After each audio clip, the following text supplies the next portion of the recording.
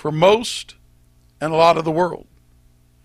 But only with thine eyes shalt thou see the destruction of the wicked. For I am ready to turn over what the enemy has held unto you, who look and trust in me. For thou shalt be the saviors of the world, saith God. Now, you'll never be the Savior. Jesus is. He's the one that paid the price. But you are going to deliver the word that tells of what he has accomplished. And you're going to walk in his glory, and you're going to walk in his power. The world needs a sample of what he is in man. And that's all he is doing right now. He's still working on that sample.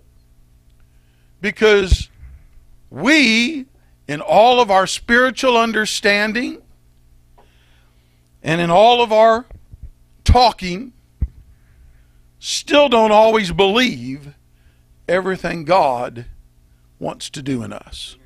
Amen? And we look too much at what we see with our natural eye. And we still allow ourselves to be deceived by what we see. Make no doubt about it, God's going to change this world. The wickedness, he will destroy. Amen? But he's going to destroy it by the brightness of his coming. I was thinking this morning, as I was picking up Carl, I was thinking, the enemy, Satan, the adversary, all he is a contrary way of thinking. A different mind. That if you don't conform and do things according to that mind, you don't get anywhere in this world. But we're not of this world. Oh, hallelujah. Now, what legal right he ever had to exist ended on Calvary's cross. Amen? Before Jesus paid the price, God and man were separated, given that other mind total control in mankind. But when Jesus came, he paid the price so that the law no longer condemns us. His blood has redeemed us, brought us back together with God, and nothing the enemy can accuse us of stands before God anymore. So he has no legal hold on us. The only power that the devil possesses is people believing his lies. How many know he still exists? He still lies. And as long as people believe the lie, they forsake their own mercy. Amen? But Jesus said, "Ye shall know the truth, and the truth shall make you free." That devil has no authority or power or control. Yeah, if you don't do things the way the world does, you won't get very far in the world. Can somebody say amen? But Jesus said, "Ye are not of this world." Scripture says, "Righteousness exalteth a nation." Well, if righteousness exalts a nation, how many know righteousness also exalts the individual? he who walks in the ways of God, he who is honest, he who is loving and caring, he who gives unto others.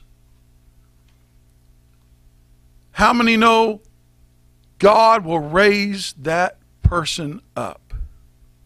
Promotion is of the Lord. And though you may not get very far in some corporations or among a lot of people in the world, how many know people want to find someone that's honest? Amen? People want to be treated right. In the end, righteousness exalts a nation. Oh, praise the Lord. One world is over, and a new world has begun. And all God's waiting for is a people to believe it, to start walking in it, to start practicing it. You see, the enemy that we fight isn't the politicians, though they do have an agenda, and their agenda is out to destroy us. Come on, that's to ignore that is to be like an ostrich with his head in the sand. But the Bible says, no weapon that is formed against you shall prosper. Hallelujah. Oh, hallelujah. And what we're fighting against isn't Obama. Although, let me tell you something, the things he wants to do is not for our benefit. But no weapon formed against you shall prosper. And there are other elite rulers of the world, because how many know those that possess the money possess the world? Yes, they do. What's the old saying? Money walks and something else talks. We won't fully quote that. But how many of Scripture declares the wealth of the wicked is being laid up for the righteous? How do we fight this battle? By not allowing that same mind that's working in them to work in us.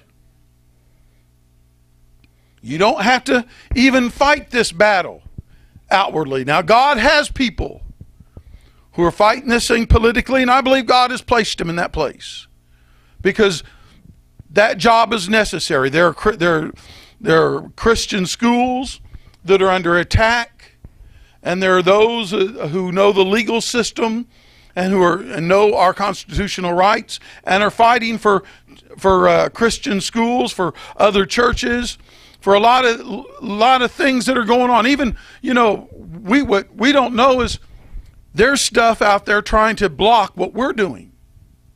They don't want us on the internet or anyone like us on the internet. But God is in control. Amen. How we fight the battle is not allowing the mind that is working in them to work in us. Because you see, people are going to flock to where there's unselfish motives. People are going to flock to where there is true freedom. Yes. People are going to flock where people are genuinely caring and loving for them. Not just putting on a face. Not just using people to get what they want. People are going to flock to a people that's going to tell them the truth. Amen. Not lie to them to manipulate and get whatever it is they want. People are looking for a people that are up front, not hiding anything. Oh, praise the Lord.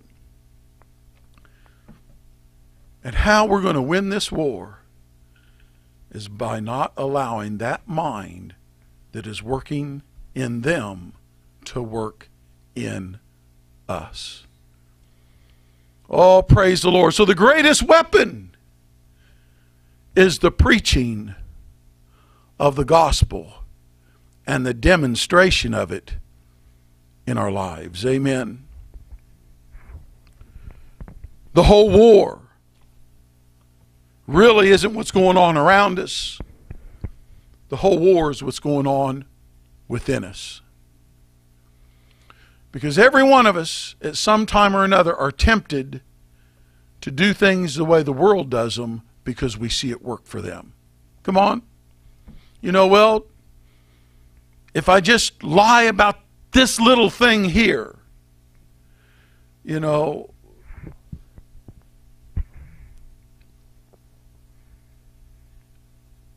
if I tell the IRS I really didn't make this much money, you know, my taxes won't be as high. Whether the IRS has a legal right to exist or not, actually, I do not believe they do. The whole income tax was only invented, supposedly, to finance World War II.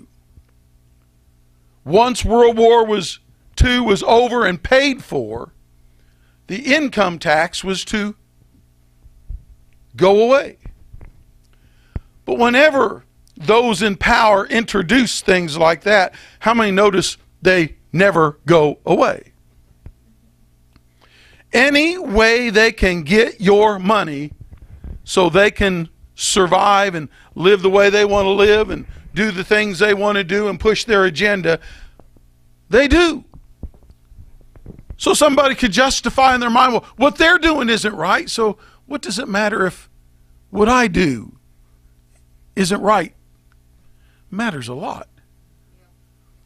Because you're letting that same mind that's trying to control you from that end control you from the other end.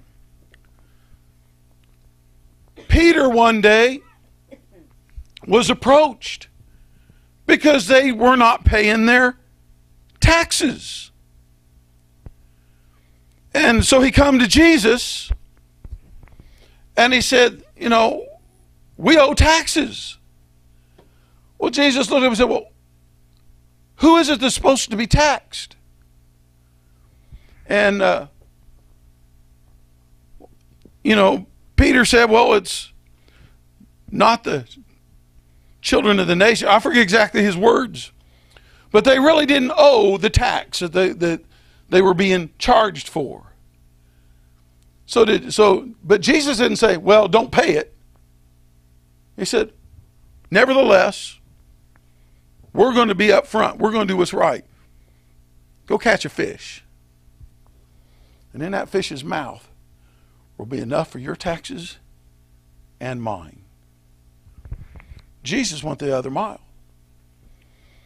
They came to Peter for his taxes. They didn't come to Jesus for his. But he says, here, pay it all. Let us be completely legal with the way they think. Because you see, our dependency isn't upon man. Our dependency is upon God. How many are hearing me today? We must be different. Because the world is crooked, is no excuse for us to be crooked. In fact, God said he's going to take the crooked and make it straight. Oh, hallelujah.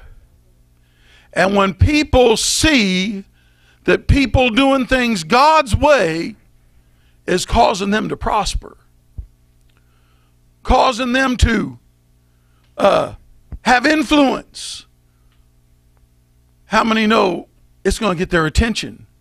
There's another world here in their midst. Oh, hallelujah. Turn around to your neighbor and say, you're the new world order. You're the new world order. Oh, praise the Lord. Well, if you got your Bibles, I'm not sure where I want to start this morning. Ecclesiastes chapter 3. Scripture we have been preaching on, down in verse 21. Who knoweth the spirit of man that goeth upward, and the spirit of the beast that goeth downward to the earth? The spirit of man is the candle of the Lord, according to the book of Proverbs. Amen? And that candle, when it is lit, giveth light, understanding to man's whole being. That spirit is not a human spirit. That spirit is God Himself functioning in man. Because when God created us, when He first conceived of us, let me say it that way, He created us, He formed us out of the natural order. Amen? But He conceived of us first in His mind as a part of Himself, so that man is an extension of God. Amen? Adam was formed of the dust of the ground. He was created as a natural being. But then God breathed into his nostrils a breath of life, and he became a living soul. He became awakened to his true identity, because the breath of life was the Spirit. It was God functioning in him. And if Adam would continue to partake of that influence, that voice that would inwardly speak to him, revealing to him his real nature and character, and if he had eaten of that tree, how many know he would have never died? Spiritually or naturally. Because it's God in man. But instead of listening to that voice, he allowed someone else in the garden to voice his philosophy, his opinion, his idea of what we are and can be on our own. How that we can know for ourselves what's good and right for us and what's not. We don't need no God. We have everything we need just within our own natural being. Our eyes just need to be open to our own potential. That is the whole basis of our educational system. To open up man to see what he can do in himself. Come on. They want to take God completely out of the equation. But without Him, we're nothing, because God created us to be an extension of Him. We're a part of Him. All the time we're resisting God, we're resisting the real person that we are, but we're listening to this other voice deceiving us, to telling us that this thing is all we are. Robbing us of our potential and of our real identity. Man bought that lie, and when he did, he was separated from God, and that voice that he listened to, that way of thinking, then became the spirit that worked in him. That adversarial nature and character and mind, which the Bible calls Satan, the adversary. Amen. The word Satan means adversary. Adversary is an enemy.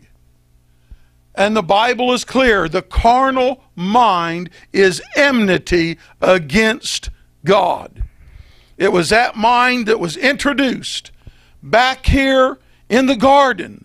They listened to it. It was that tree of the knowledge of good and evil.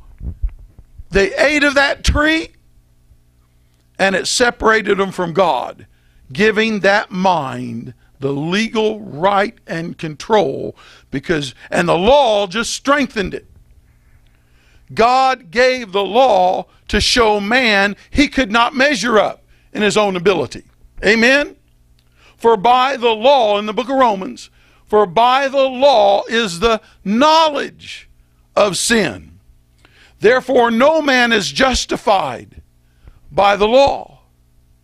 The law condemned man, because if man could not keep the commandments, then he would die. Amen? The soul that sinneth, it shall die. And the Bible says sin is the transgression of the law. The law showed man he was a sinner and could never measure up. So that mind today still tries to deceive people. Well, listen, you're human. This is what you are. You don't have to listen to some old archaic idea about what's right and wrong. You make up your own mind what's right and wrong. Situation ethics.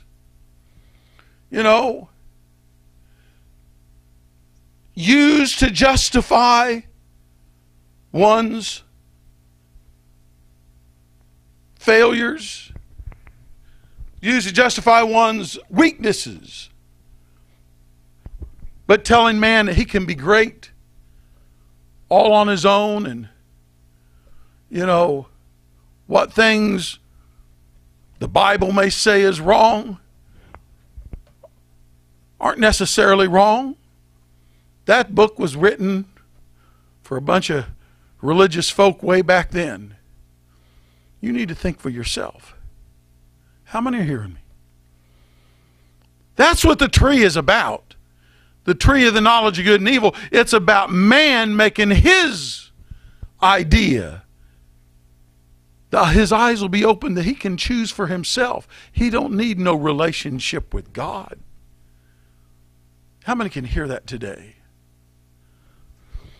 That mind had legal right because man was separated from God.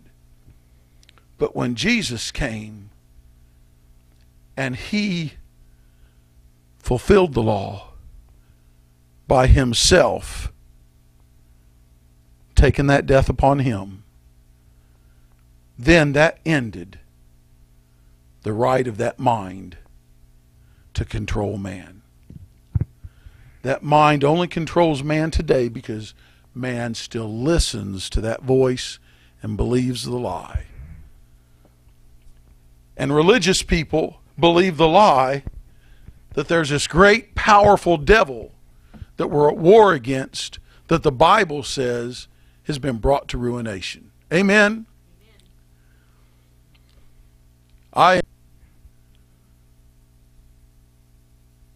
Well, you can pull down all the strongholds in your imagination that you think are out there, and you're allowing those strongholds to rule you inside here. And how many know nothing gets done?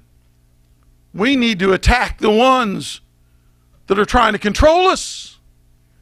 Oh, praise the Lord. The spirit of man goeth upward,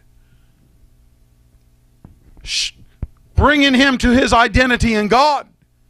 The spirit of the beast takes him downward to the natural, to the earth, to the lower things: pride, lust, selfishness, survival. If you're worried about your survival, you're not trusting God. Hello? Amen. In Him we live and move and have our being. We either believe what He says or we don't. Egypt was in darkness. Egypt was plagued. But there was light in the land of Goshen. What happens to the world should not control the people of God. Amen. Amen. Oh, praise the Lord. And so, the spirit of the beast that goeth downward to the earth, that is the spirit over in Ephesians chapter 2, where it says, where in time past we walked according to the prince of the power of the air, the spirit that now worketh in the children of disobedience. So that the spirit that is working in unregenerated man is not the spirit of man that's a candle of the Lord, which is God Himself operating in man. It is the adversarial, carnal mind, that spiritual force that we call Satan or the devil, whose first place he is mentioned in the Bible is in Genesis chapter 3. Amen? You don't find him anywhere before Genesis because there are no other books before Genesis. That is where he is introduced. There in Genesis chapter 3, right around verse 1.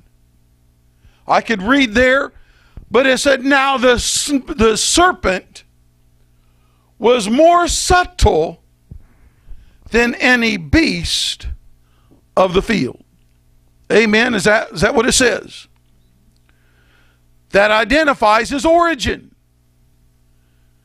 The serpent is more subtle than any beast. So what is a serpent? He's a beast.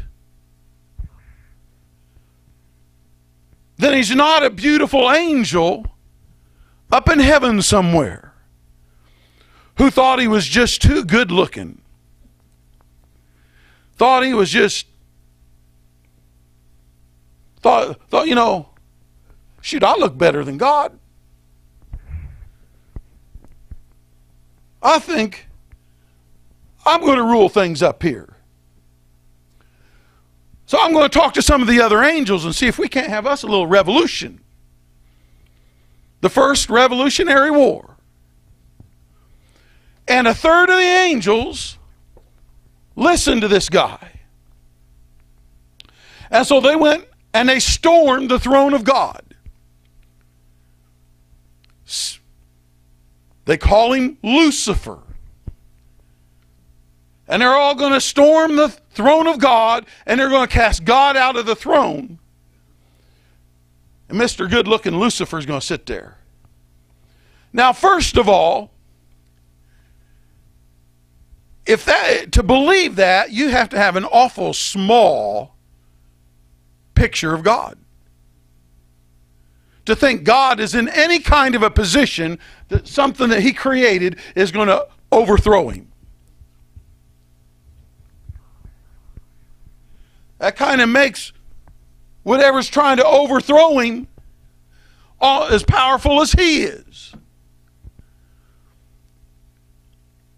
We can resist God, but only with what we do in our own life. He is in no danger of us taking His throne away. Can somebody say amen? If God was on the level of humanity in His thinking, well, all He'd have to do is just say, you think you're going to take care of me? I created you. Poof, you're gone. And He just starts all over again with no, He before he ever created, he knew exactly what man was going to do, and he had a plan for it. His name is Jesus. God knew when he gave man an ability to choose, man would make the wrong choice. It was all part of his plan. But he had a plan to redeem man. Oh, hallelujah. I hope you're getting something out of this morning. So, this war was waged, and God kicked the devil out. Then he shows up as a serpent, I guess. Problem of it is, the first place he's mentioned is in Genesis. All this other stuff isn't in the Bible. There are two passages of Scripture totally taken out of context, which they use for their theory. But let me tell you where they got their idea. They got their idea from the Romans, which got theirs from Greek mythology. It was the god Hades, the god of the dead, that made war with Zeus, the number one god. And then Zeus casts Hades out of Mount Olympus and banishes him into the center of the earth. And they call that place Hades. When the Bible talks about Hades, it is simply the grave. But in Greek mythology, Hades was a place in the center of the earth. All this came upon King Nebuchadnezzar. At the end of the 12 months, he walked in the palace of the kingdom of Babylon.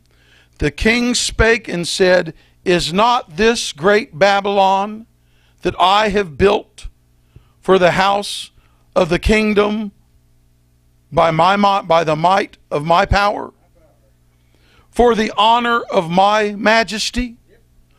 While the word was in the king's mouth, there fell a voice from heaven saying, "O King Nebuchadnezzar, to thee it is spoken, the kingdom is departed from thee, and they shall drive thee from men, and thy dwelling shall be with the beasts of the field, and they shall make thee to eat grass as oxen, and 7 times shall pass over thee, until thou knowest that the Most High ruleth in the kingdom of men, and giveth it to whomsoever he will."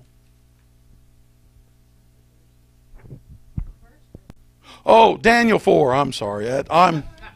But I'm going to read verse 32. Yeah. The verses preceding verse 32, Nebuchadnezzar says, "Is this not the kingdom that I have built by my own power?" And he's completely leaving God out of the picture when he knows God is the one that gave it to him. Daniel has been speaking to him. By the way, that's important to know, because Daniel's going to come up in Ezekiel 28 too. So Daniel has already told him the truth. But Nebuchadnezzar is so lifted up in his own pride. This is what I have built. And it said, while the words were coming out of his mouth, God began to speak that he was going to be let out. He was going to basically go insane, and they were going to put him out with the animals. until 7 times pass over. And this is what verse 32 is talking about. And they shall drive thee from men, and thy dwelling shall be with beasts, with the beasts of the field. And they shall make thee to eat grass as oxen, and 7 times shall pass over thee, until thou know that the Most High ruleth in the kingdom of men, and giveth it to whomsoever he will. Does your Bible say that? So then, all these world leaders were actually put in their position by God. Only they got lifted up in pride and turned it into something evil. With that foundation. Okay, Ezekiel 28. And I'm going to start in verse 1. Are we all on the same page? Okay.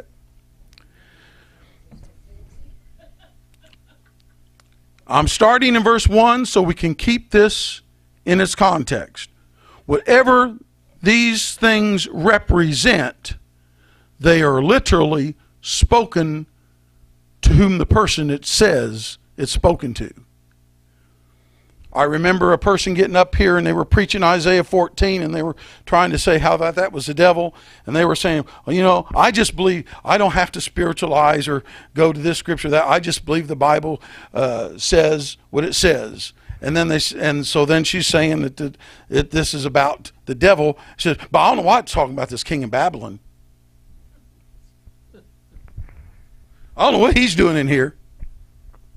Well, if you're believing the Bible for what it's saying, it's actually talking about the king of Babylon. That's who it's addressed to. Yeah. Now, he may represent something, but literally, that's who the scripture's talking about. And here, it's talking about the king of Tyrus.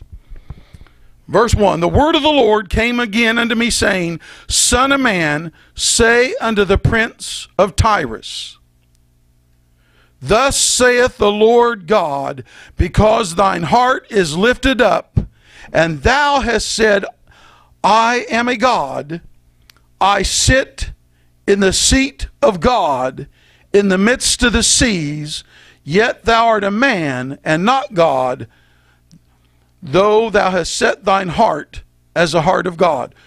Who is he talking to, and who is saying this?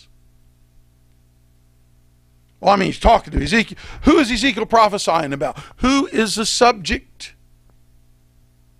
The king of Tyrus. The prince of Tyrus.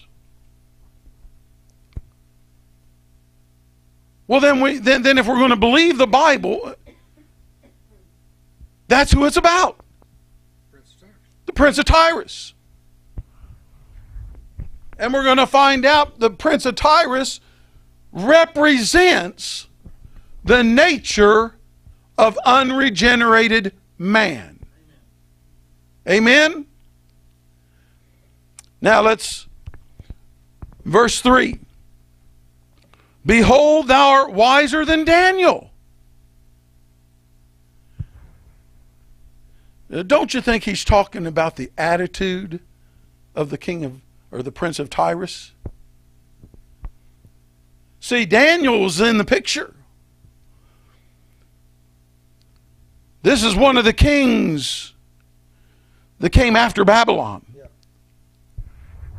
One that was in power. And they all knew the prophecies and the wisdom of Daniel. And this prince of Tyrus thought he was wiser than Daniel. You know anybody like that today? People that think they're wiser than men and women of God? Wiser than the scriptures.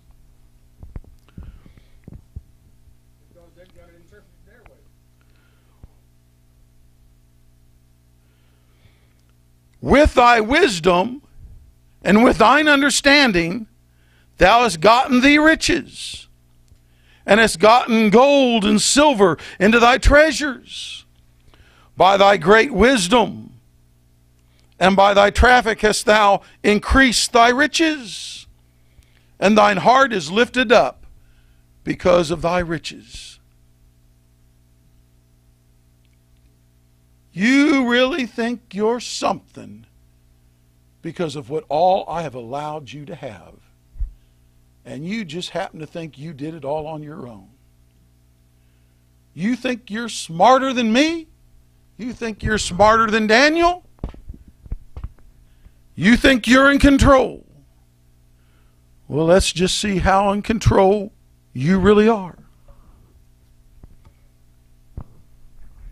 Therefore, thus saith the Lord God, because thou hast set thine heart as the heart of God, that is, the He is something on his own. Behold, therefore, I will bring strangers upon thee, the terrible of the nations, and they shall draw their swords against the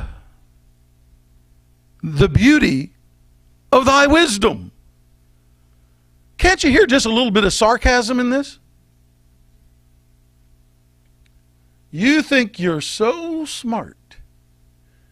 You think you're so much on your own. We're just going to see what's going to happen to your wisdom. And they shall defile thy brightness. Oh, that's a key word there, brightness. Because this is a shining one. They shall bring thee down to the pit, and thou shalt die the deaths of them that are slain in the midst of the sea. In other words, not only are you going to die, you're going to see where your arrogance has killed all your armies and people that have been with you. How many know our sin doesn't just affect ourselves? It affects everyone else. He's not only going to die himself, he's going to see the death that he has brought to his kingdom. Wilt thou yet say before him that slayeth thee, I am God? But thou shalt be a man, and no God, and in the hand of him that slayeth thee. Thou shalt die the deaths of the uncircumcised by the hand of strangers, for I have spoken it, saith the Lord God. Moreover, the word of the Lord came unto me, saying, Son of man, take up this lamentation upon the who? The king of Tyrus, and say unto him, Thus saith the Lord God, Thou sealest up the sum, full of wisdom, perfect in beauty. Could he be talking about the way he sees himself? The exalted position. Yet God put him there. But he turned it around for his own. It says, Thou hast been in Eden, the garden of God. Now, when people read that, they say, well, see, that's the devil. Because he was in the Garden of Eden. What he is saying is, the king had it made. The word Eden means pleasure. Garden of pleasure.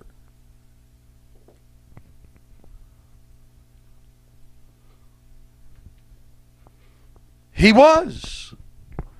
Only he thought it was by what he did. Thou hast been in Eden, the garden of God. You've had paradise on earth. And it goes in every precious stone was thy covering. The sardis, the topaz, the diamond, the beryl, the onyx, the jasper, the sapphire, the emerald, and the carbuncle, and the gold, and the workmanship of thy tabrets and of thy pipes was prepared in thee in the day that thou was created. What God was saying was, you were created for this place of greatness that I placed you in. But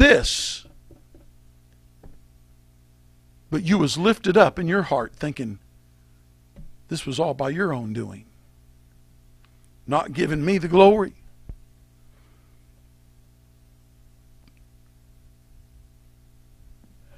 Thou art the anointed cherub that covereth. I have set thee that thou wast upon the holy mountain of God, and thou hast walked up and down the midst of the stones of fire. This is another idea where they say, well, see, that was back somewhere before. No, it's symbolic language. The king is the one who is the covering for his nation. Amen? He's supposed, what he does is supposed to be for the good of everyone, not for his own selfish agenda. That's what he means. The anointed there means he was placed there by God. How many are with me?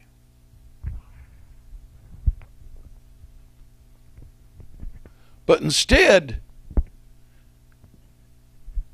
it was a selfish thing for him. Thou wast perfect in thy ways from the days that thou wast created, till iniquity was found in thee. Again, another scripture that they use to say he was a beautiful angel, that the devil was a beautiful angel. The Bible says he was a liar from the beginning, a murderer from the beginning. All this means was, when God chose this man, his intentions were good, until he got lifted up in lawlessness, iniquity, and he began to do things his way. See, it's describing the nature of man without God.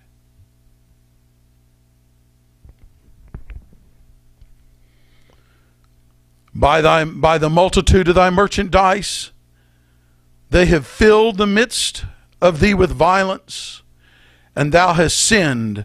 Therefore I will cast thee as a profane out of the mountain of God, and I will destroy thee, O covering cherub, from the midst of the stones of fire. Thine heart was lifted up because of thy beauty, and thou hast corrupted thy wisdom by reason of thy brightness. I will cast thee to the ground, and will lay thee before kings, that thou mayest behold them. How many can see all through this, it says that he is going to die as a man, though he thinks he is a god. It is the king of Tyrus. But it is representing the whole nature of man. Now, the last part, I'm going to go to Isaiah 14. I'm going to read this out of the Amplified.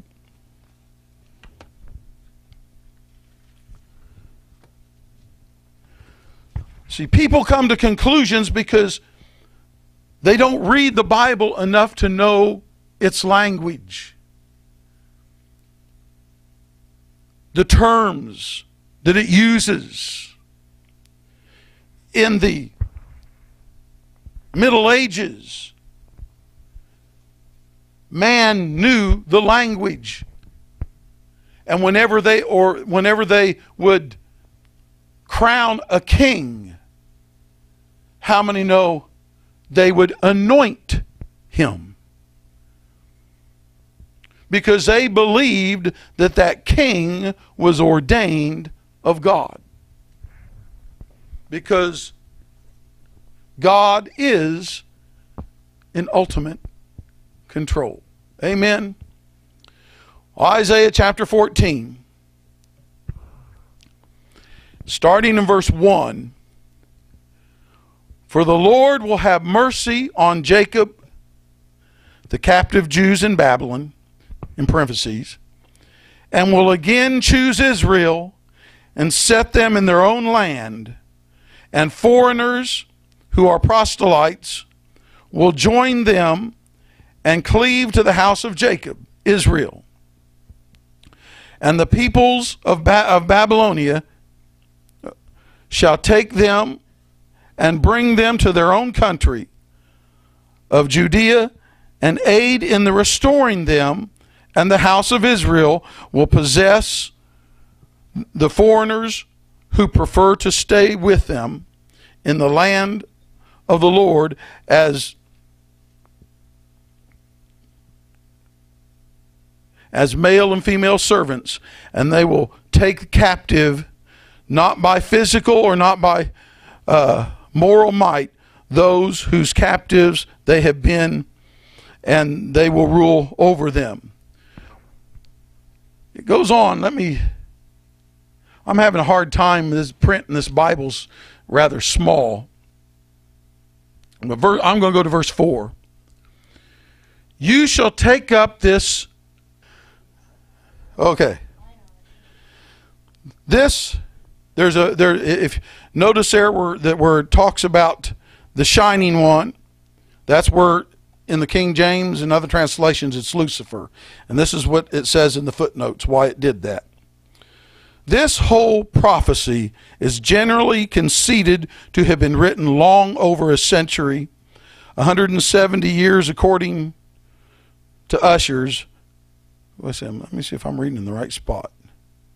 No, I'm not. Over here. Light bringer, or shining one, was originally translated Lucifer, but because of the association of that name with Satan, it is not now used.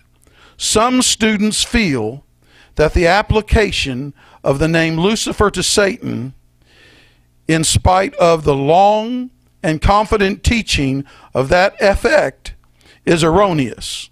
Lucifer, the light bringer, is the Latin equivalent of the Greek word phosphorus, which is used as a title of Christ in 2 Peter 1:19 and corresponds to the name bright morning star in Revelation 22:16, which Jesus called himself. The application of this name has existed since the 3rd century. So before the 3rd century AD, it was never used. Now I lost my place. And is based on the supposition that Luke 10:18 is an explanation of Isaiah 14:12, which some authorities feel is not true. So there are the translators of the Amplified Bible giving you the reason why they do not use the word Lucifer. All the word Lucifer means is shining one. It'd be like a rock star, someone who's famous, someone that shines, everybody knows who he is. Well, that's the way these kings thought about themselves. They thought they were above the rest of the mortal men. They thought of themselves as being gods. They were even worshipped. And that's why he said, thou art fallen.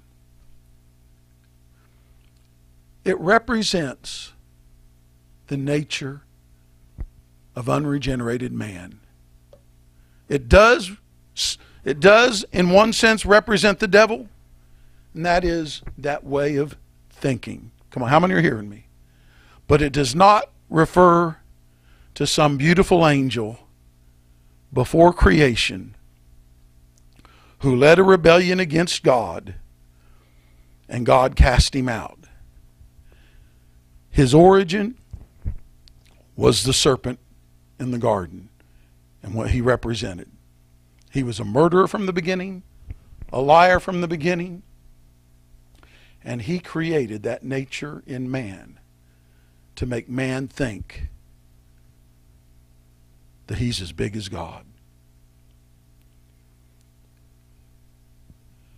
And that mind has ruled, but Jesus brought that one to ruination on Calvary's cross. Amen.